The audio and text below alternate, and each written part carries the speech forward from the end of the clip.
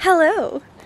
I am doing a vlog because we have gone all the way to Bendigo. Pretty much just for the woolen mills. So we had booked this trip like way back in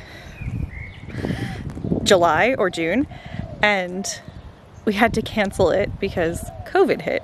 And so we have finally, come December, 6 months later, been able to get here. So previously, if I haven't already put it in, or if I'm putting this in first, we're now in Bendigo, but we went through Kyneton and picked up a few little bits and pieces at a very cute little shop there and had breakfast in Gisborne, and and now we are here at the woolen mills.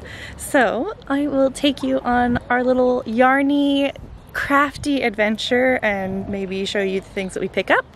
We have plans to visit some farms tomorrow as well. I don't know how much I'm going to be able to film in each place, but we are staying at a place, so it might just be sort of footage of us making stuff and whatnot. But yeah, I'm super excited, so let's just jump on in.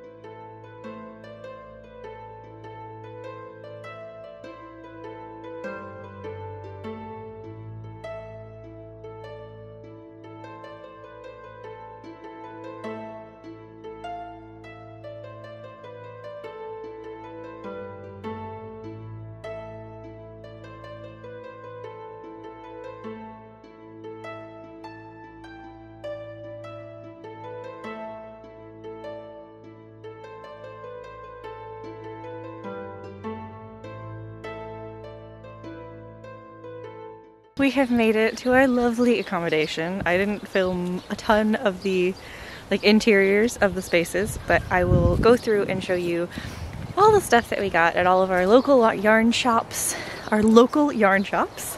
and our the Bendigo woolen mills, which has this huge room at the back that you can go into where it's like seconds that aren't heavy enough or don't meet the weight minimums for balls of yarn with them. And they do these huge 200 meter or 200 gram balls for a pretty inexpensive price. It was such a good day. We hit up, so we started the day, drove from Melbourne up to Gisborne where we had breakfast at Three Little Pigs, then went on from there to Kyneton, and we stopped in Alice in Fabric Land, I think it's called. Oh my god, that was so cute. It has all of these gorgeous quilts hanging on the walls and beautiful fabric ranges, and then wool, which is definitely what I got there. Then we went straight from there, from Kyneton up to Bendigo, went to the mills, had dinner at First Pig, went into the Vinnies as well, and I think I picked up a top and a little romper or something like that from a secondhand shop. And then we went down to Castlemaine, where we briefly stopped at the mills, which is like this bazaar of all of these really cute, like some crafty, some vintage stalls, which was just excellent. And we sort of only had about half an hour to 45 minutes there, but it was so cute. And we found these like really cute little like crafty girl gang patches. So we all got them. And then we came here and stopped off and getting pizza in Bacchus Marsh. It's about 7:30-ish now. But I'll take you on like a little bit of a view of the gardens, which I'll put that footage in here now.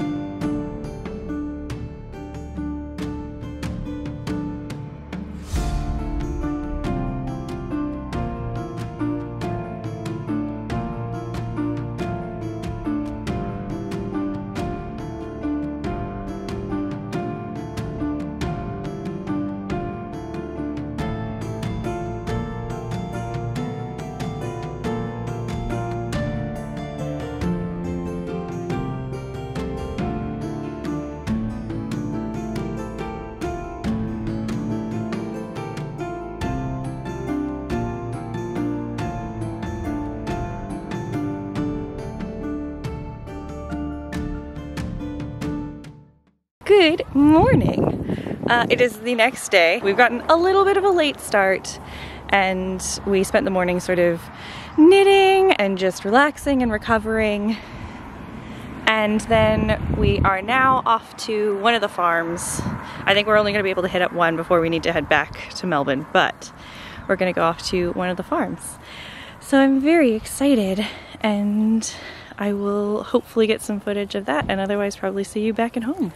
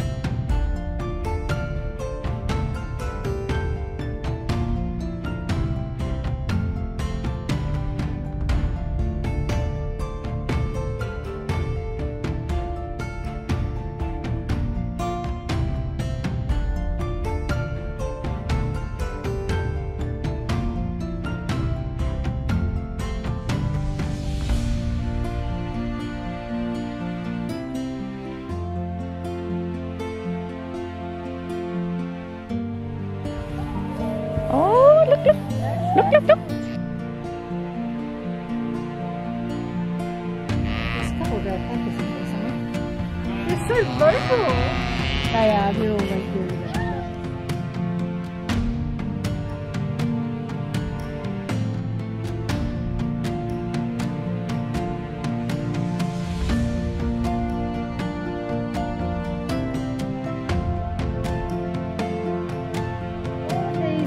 Unexpected lambs, like the one at the back, she's only a lamb herself, she's only last year's lamb and she's had that lamb, you know.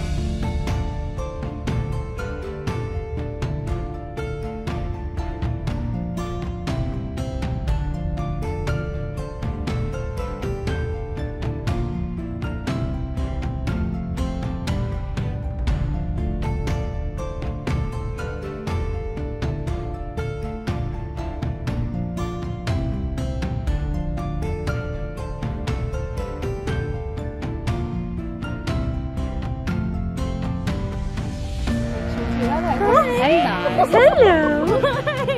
This is Annie. Hi. Hello, Annie. Hello. Hi. Oh. Hello. Hi, for Grace. Hi. Hello, Annie. Hi. So your mum's happy. Aren't you happy to come?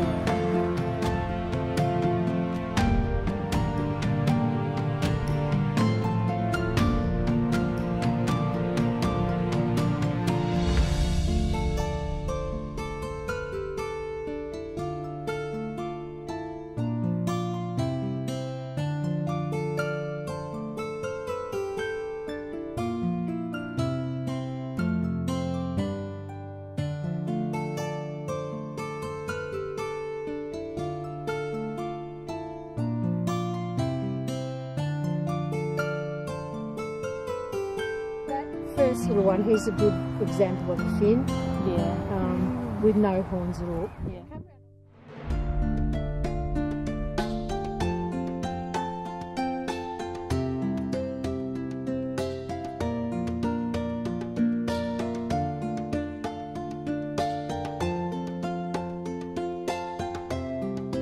We had a man come yesterday, it was his arm, and he had some merinos and he wants to put fin with his merinos. So I was just showing you that fin merino fleece, but that's...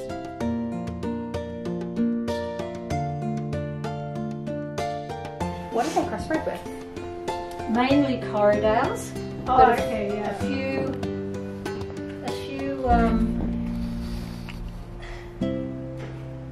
merinos.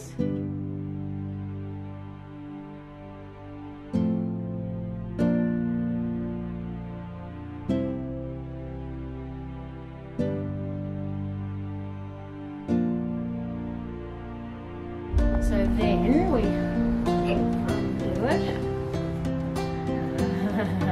Carefully, carefully. It's not going to play. It's not going to play.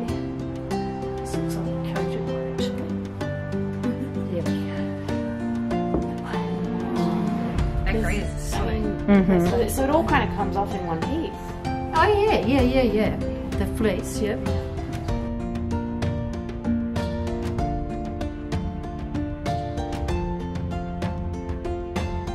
But look at that. Look at it.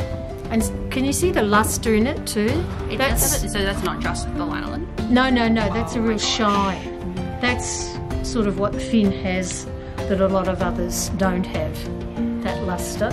But, so then I divide it in half, bag this side and that side, and any other little scraps go into the processing. So nothing's sort of wasted.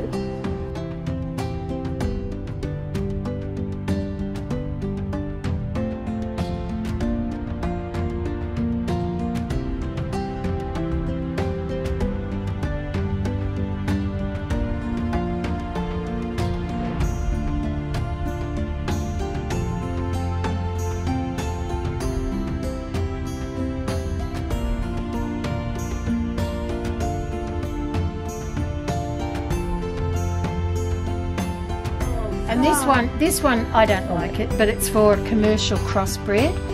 And that one was judged last year. We won that. We've won that one several times. But our black ones weren't judged last year. So, but these are the sheep's fleeces. God, they're beautiful. beautiful. That's great. Yeah. It's lovely, isn't it? Fantastic. Yeah. And it's got a good staple. It's even. Would It's that soft. have come off a sheet that was like any?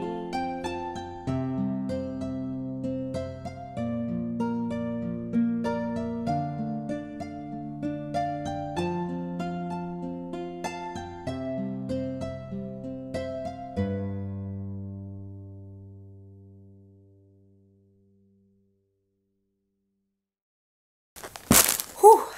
All right, I am back in Melbourne. It is the next day, and I thought I would take you through what I picked up. This was absolutely a very indulgent trip, not at all indicative of usual yarn habits or anything like that. We're all sort of transitioning more to try to support local yarn shops and local dyers and make sure that that industry sort of gains our support. I'm not going to take you through the secondhand shops only because I have just washed the clothing items that I got there. It was just like one of those classic little long sleeve tops with like the lettuce frill neck thing and just a little romper. I'm sure you'll see me wear them on camera as well.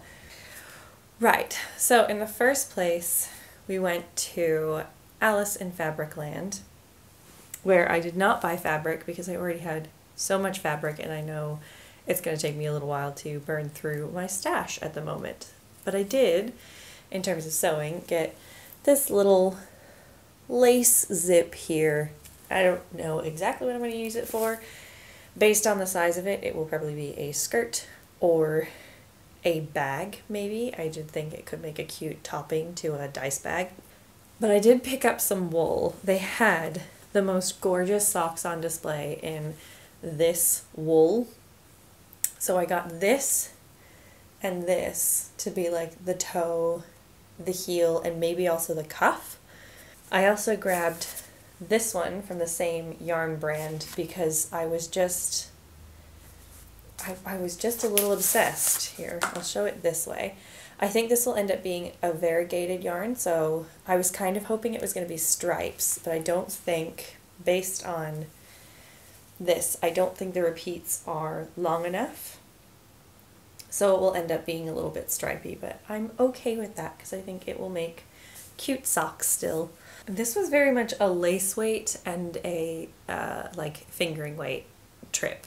I also got this, which is a beautiful like apricot kind of color. I normally can't do very warm colors, but this is just that very specific shade that kind of suits me. It's almost like that 1930s tea rose lingerie shade. Very specific. So the interesting thing about this one and this one is 60% merino, 5% silk, and 35% yak. And this one is 50 yak and 50 silk. And I don't know why, but I've just been really kind of into yak and like looking at those more obscure, kind of broadening my horizons, I guess, in terms of fiber, both with breeds of sheep and with things like the other wools, or exotic wools, I think they're technically called in labeling here, where it's like yak, camel, and then the more traditional ones that you see where it's mohair and Angora kind of stuff, Angora goat. So this was the first little haul from the local yarn shop in Kyneton. So then we went to Bendigo Woolen Mills, and I picked up this, which is an alpaca yarn. It's so gorgeous. I've got 6 balls of this. They were only like $6 for a ball, so it was great pricing up in that back room. Speaking of purples, I also picked up 3 of these 400 meter, 200 gram balls of wool, and these are just 100% wool. These are pretty classic. This is from their rustic line, which gives a really beautiful kind of heathered color, and this is bellflower if you're at all interested. I don't know if they ship internationally, but they're great value. I think these are like $14 for a big old ball. This is all in AUD, by the way, so it's even cheaper if it's USD, but I don't remember what the conversion is. Anyway, so I picked up 3 of these, and I was thinking of making a Love Witch jumper with them because I'm currently knitting one in black linen cotton. It's taking me a while, mostly because I'm just not used to knitting with linen cotton, and so I'm slightly weirded out by the texture, but I did get some good headway on that, so I've started the yoke of that and I'm working on that one. But I initially thought of it with this. I do also have 1 ball of this in my stash, so I haven't compared the lots or anything like that, but the dye lots. But I've got that ready to go should I desire to do it in probably late summer, autumn. Then I got 3 different balls of sock yarn. This is the Bloom colorway, which gives a really beautiful kind of fade. So I picked up one, which is, I don't think these are on their website either, because this was in their back room. They do have it in 8-ply, and this was the Blue Jeans colorway, this one. I also got Blueberry Blush, which has a beautiful kind of blue and purple shift to it, or shade change to it, that will make socks as well. And then Pastel Dream. And they're super soft, and these are wool nylon, 70 wool, 30 nylon. So within the little group that went with us, which is my sort of fiber friends, we all kind of have our like distinctive color palettes in terms of what we like to knit and crochet with and the wool that we like to work with. So we decided to do a big like Secret Santa yarn swap. I got gifted these stunning white marble mohair silk lace weight skeins, and I just, oh my god, they're so soft and they're so pretty. And that concluded our first day. So then the second day, which was Sunday, we went to the farm, and she hand dyes her own, the wool that's there, she and one of her friends, and she does seem to sell some of the fleeces to specific people, but she does a lot of hand dyeing. So she had all of these beautifully naturally dyed wools as well, which was gorgeous. So she uses various eucalypts and like indigos and things like that. So she's got all of these beautiful natural dyes on her Finn's wool. And sometimes they're blended with things, but I think all the ones that I got are Finn's wool. These were the 2 fingering weight skeins that I got. This first blue one is indigo, and it's a big 200-gram ball as well, so it will be nice, and it's about 660-ish meters of wool. I also got this beautiful pink skein here, which is cochineal, and this is just 100 grams, so it's about 334 meters of fingering weight yarn. Then I bought 2 skeins of lace weight yarn, and the pink one again, oh no, this one is indigo and alkanet, and this one's a big 200-gram ball of 2-ply yarn. Then I also got this, which is a little 100-gram ball, and this one is logwood and cochineal. But that is it. So this was the first sort of vlog. I really like this format, and I think it works particularly well for something like this, where I'm doing something either over a few days or on the same day, and I can kind of share what's going on and share the information that I get from the place. Because like that farm that we went to has Finn's sheep, and they're one of 5 flocks within Australia, and I think she said that they were the only coloured Finn's flock. So that was really cool to sort of find out about that and get to be taken through the farm and then sit down and have a cup of tea. It was so, so lovely. And that was Fairfield Finns, if you are interested in checking them out. I do know that they did put up their website, and I will probably leave any information about any of the stores that I went to or any of the places that we went to in the description below if you're ever coming to Australia and taking a little tour of regional Victoria. It was all about 2 hours outside of Melbourne. The drive from Melbourne to Bendigo is about 2 hours. So it was sort of stopping off everywhere, and I think our biggest stretch was going from Castlemaine to our accommodation near Bacchus Marsh. So that's it. If you like this video, please feel free to check out my other videos, and if you really like this video, you can feel free to subscribe. I am attempting to do extra videos aside from the one weekly video that I usually try and put up, so you can hit the notification bell if you want to find out when all of those are. I hope you have a lovely week. Bye!